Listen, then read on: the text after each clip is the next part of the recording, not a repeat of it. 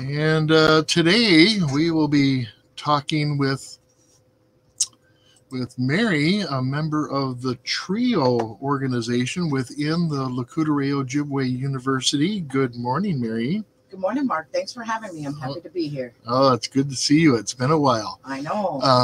And yeah, I think COVID was part of it because I was really not hanging around the college because it was pretty closed down for a while, and then took a year for us to get back to what was normal, or the new normal. Yeah. So talk about TRIO. What does TRIO stand for, and what's its purpose on the campus? Sure thing. So TRIO is actually the word three. So there was the Department of Education, the federal government, decided that low-income first-gen students needed like a leg up. And so they developed 3 programs, and that's Upward Bound, Talent Search, and Student Support Services. And they were created to work with students that are low income, first generation, and or has a disability that would hinder their success in higher education. So it's actually a federally funded program that's able to offer extra supports.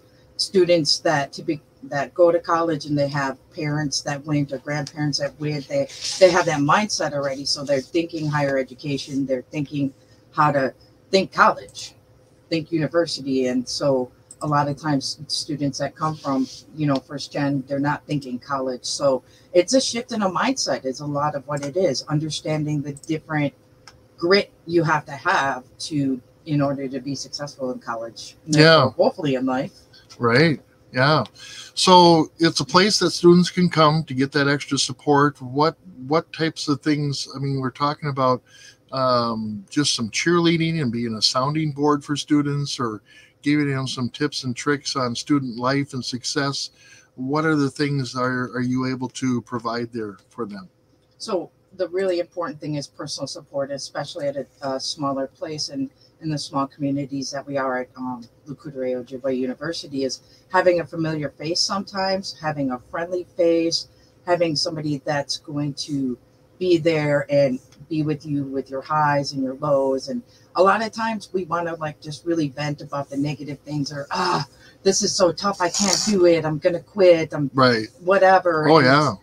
So it's more about just being there with people through their processes. And so the really important thing that we offer is that personal service, that you have different goals in life than a different student. And so it's not just this flat, boring program where you must check these boxes. Right. Yeah. And then okay, good, sign in, you got 5 minutes of my time, and then move on and that sort of thing. It's if someone needs an hour to really just sit there and sit there for a while and process through stuff, and just really, because we can hear concepts as we're learning, but then they really just have to sit and ruminate. And so it's a matter of having a sounding board and just, like I said, people like we just feel so many things after the pandemic, and we're still just coming out of it, and higher education is a new thing. And so just being able to learn how to manage ourselves and learn how to look at the world differently. And that's a big thing of what we do. So personal support is huge. Yeah. Yeah.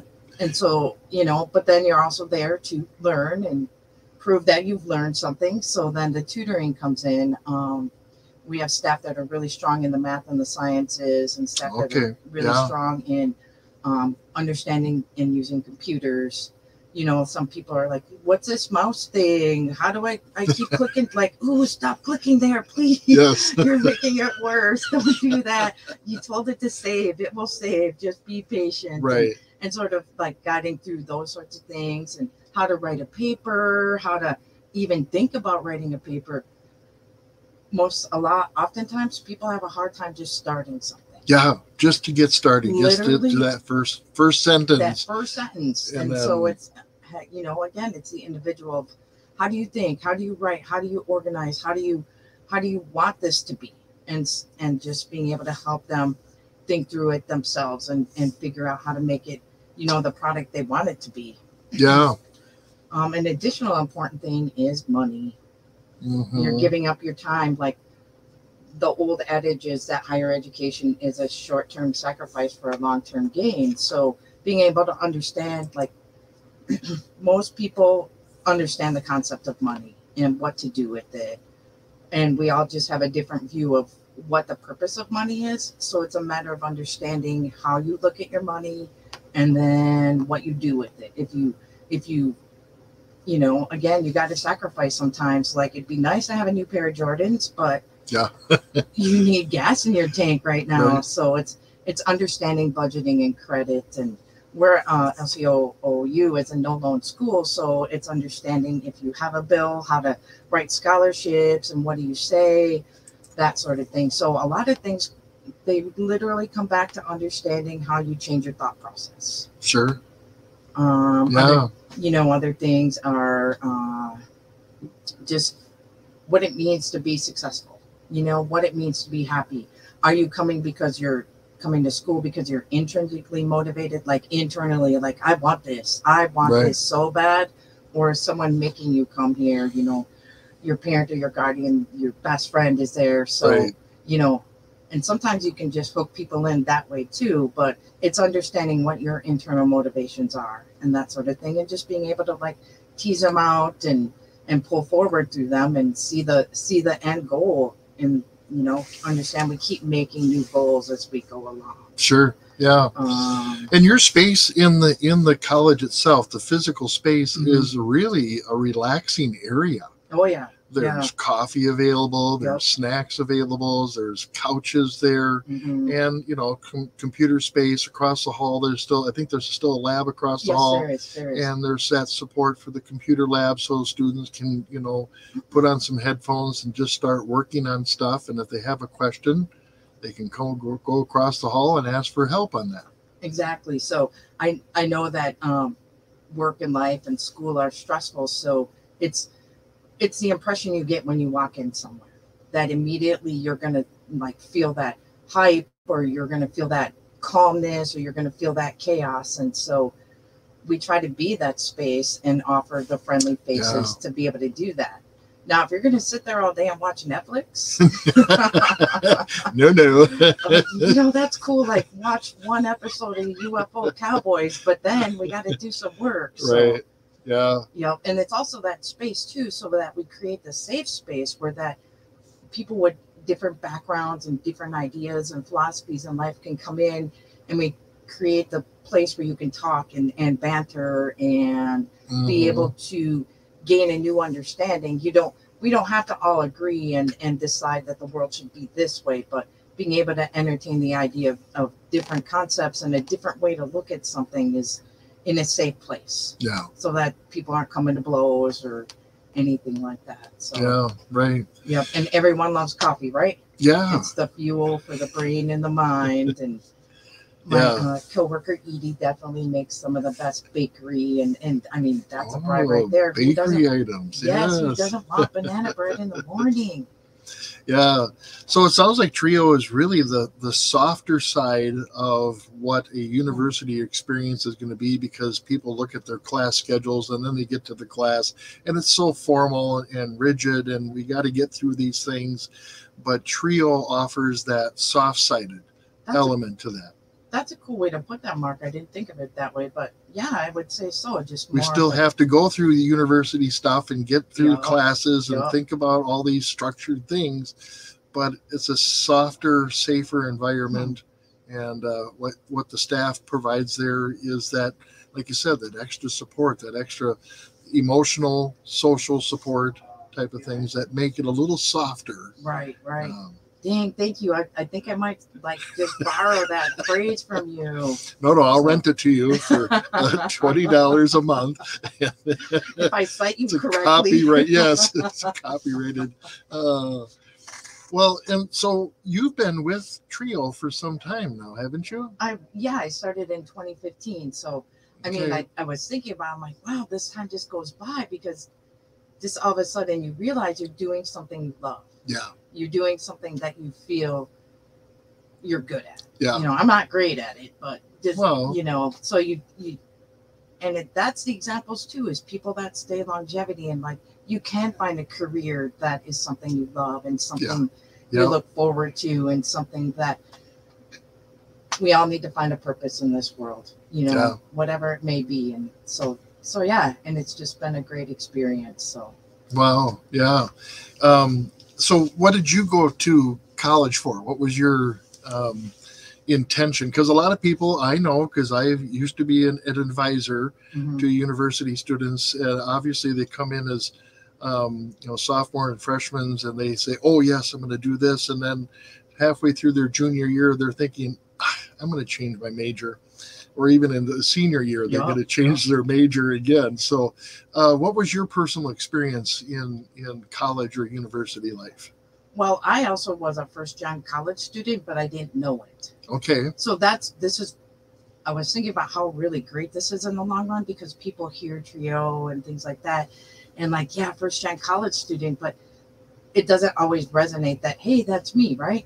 So after I graduated high school, I went to UW Stout for a semester, just because I didn't want to be at home anymore. So I just had to I grew up in a small farm town, so I'm like, I got to get out of here.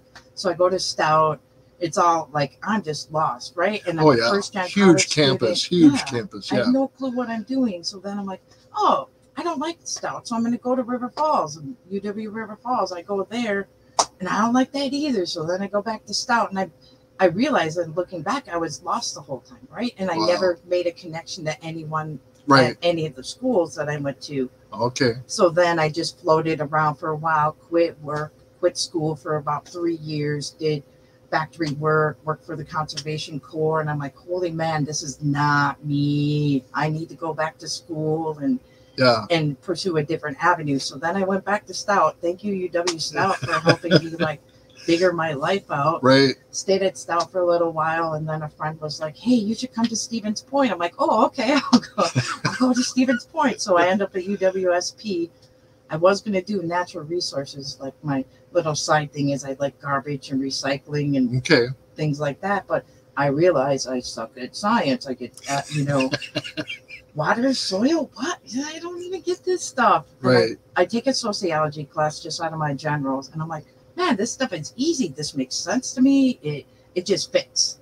So then I finished in a fairly decent fashion, and I was about 27, 28, and I graduated from UWSP with a bachelor's in sociology. So, I mean, I really get the whole, like, I don't really know what I'm doing. I'm doing something, and I was going to be English major, garbage, plastic, like stuff that I thought I should do. But then I realized that, like, you kind of fall into what makes sense and fits for you. And you just, like, if you're open to seeing it, it'll pop up for you. Right. Yeah. Yeah. Usually it's right there. And other people can see it in you. Right. And sometimes you hear from them and they say, well, Mary, you should really be, or, Mark, you should be doing this or that. And it's like, I don't know. I really don't see myself in that. And for me, I kind of fell into my career in media because it was a hobby. Mm-hmm. And so I really get paid to do a hobby now. And, if you love your job, you'll never work a day in your life. That is, like, so true. And it's just hard to really, like, there's a lot of times we get the words, we read the English, we understand the words as they're strung together, but then those concepts behind it, we have a harder time, like, feeling it. Yeah. And so that's what's great about what we offer, is just helping people, like, really just feel it. Yeah. Really understand themselves or start to look inside. Yeah. So, during your time with TRIO, how has the calling you've had on your life to help other students, how has this been for you? What kind of experiences have been for you? Well, I think, like, rocky at times, and then just, like, I don't know. I mean, it's just been rocky, but then it's also been, like, satisfying. Yeah. And it's also been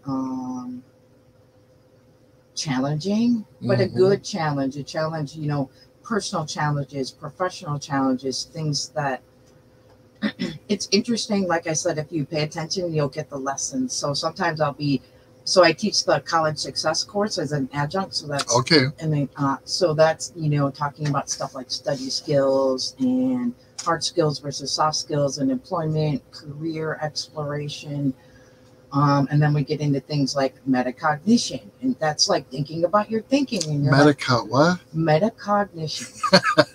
I learned a new word today. Take that home with you, Mark. So essentially, you being able to critically think through the world these days. There's so much information coming at us. Oh, yeah.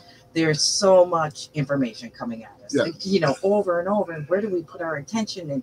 And what am I thinking about? And there's aliens. And is there not aliens? There's always been aliens. I don't know. And the stuff on the media and late breaking news, when you pull up your Bing and all of that stuff. And so it's like being able to focus your attention and think about what you're thinking about. So metacognition is thinking about your thinking. Okay, think about that for a second, right? Yeah. And so, like, when I teach that subject, I'm like, okay, count how many times I said the word thinking. And so I think I average like 50, 60 times in an hour and a half.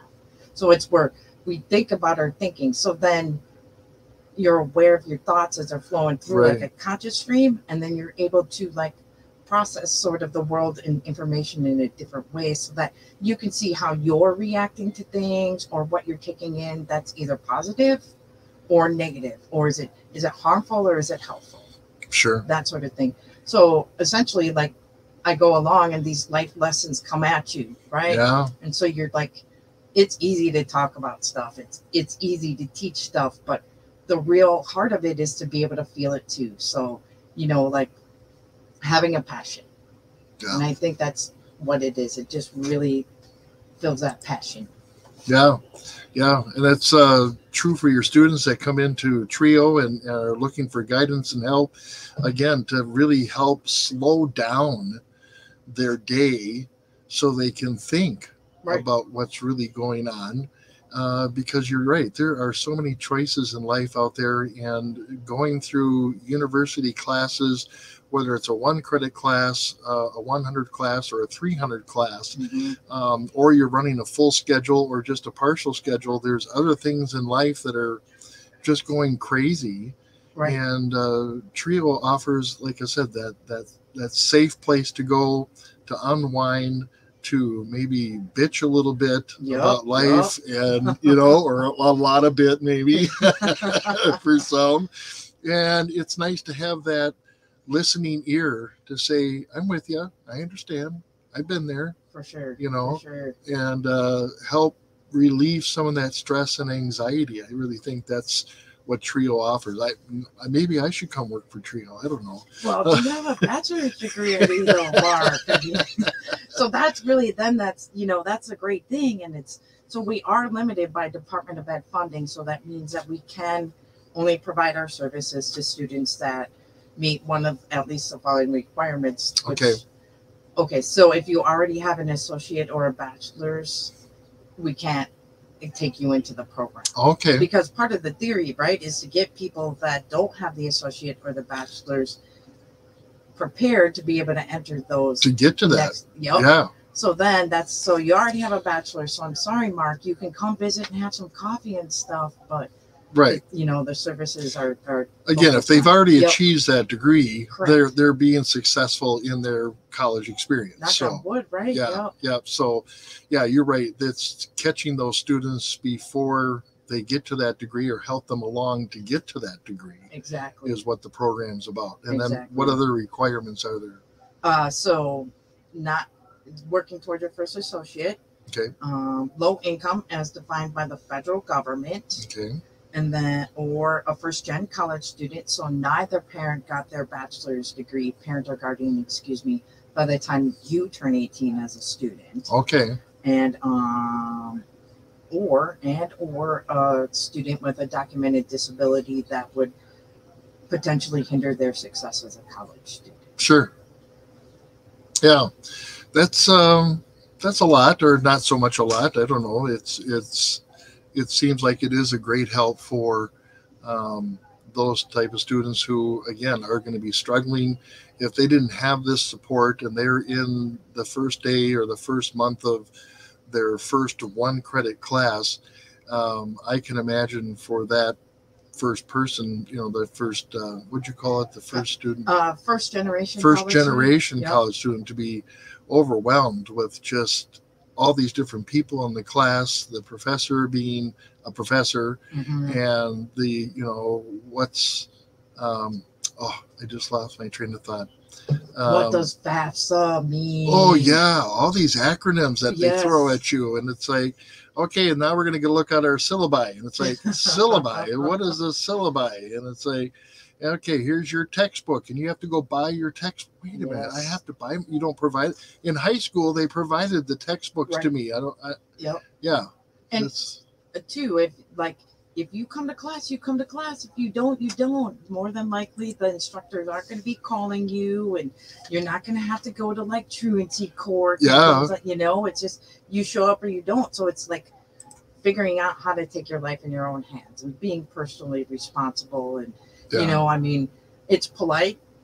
I have to go to the bathroom, but you don't need my permission anymore. Please go. If you need to, please go.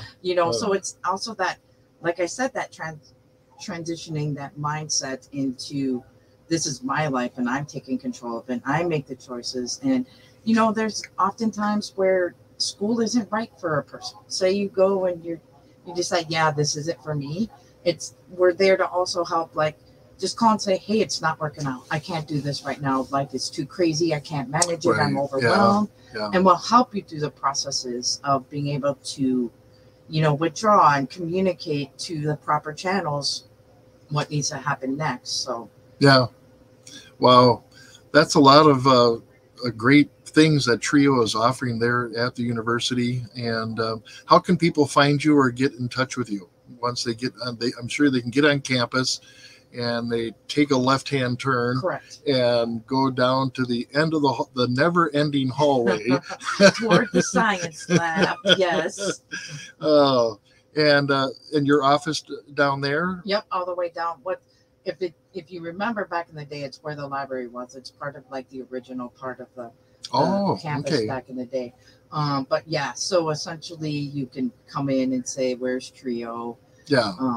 I know. So some people want that personal attention, and then some people want I want a Zoom, or I want a phone call, or I want an email. And so on our website, we have links to the TRIO email. Okay. trio@lco.edu.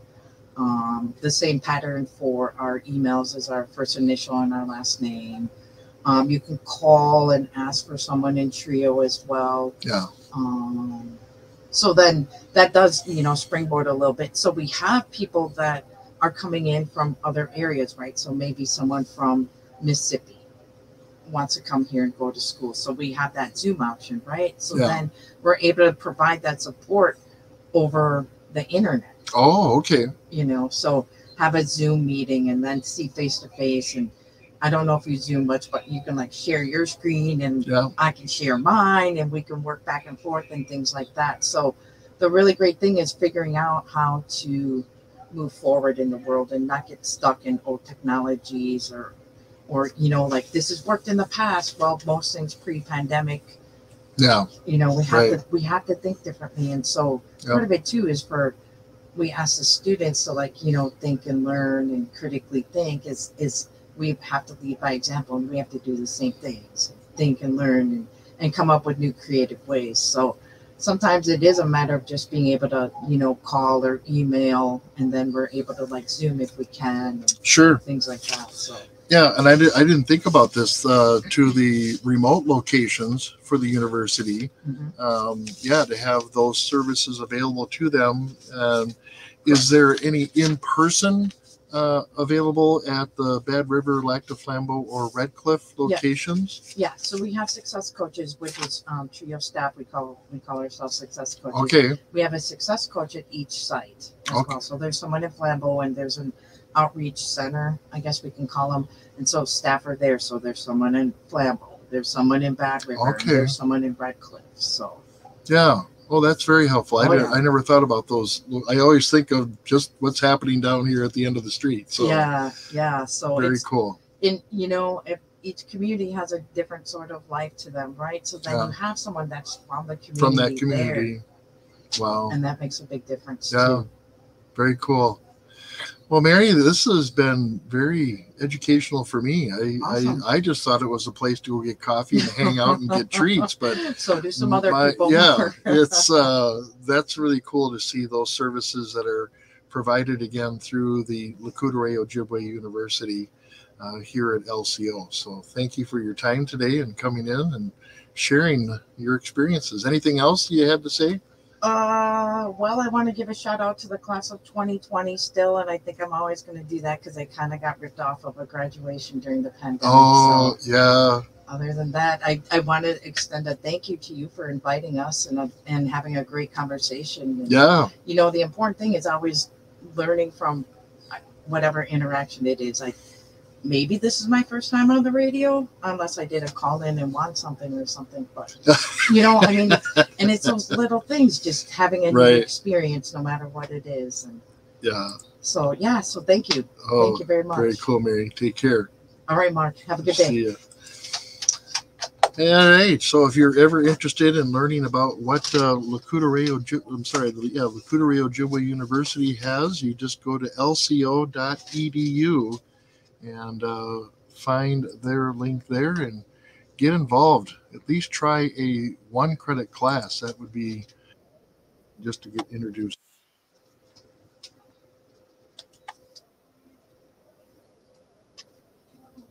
Yay! Did good.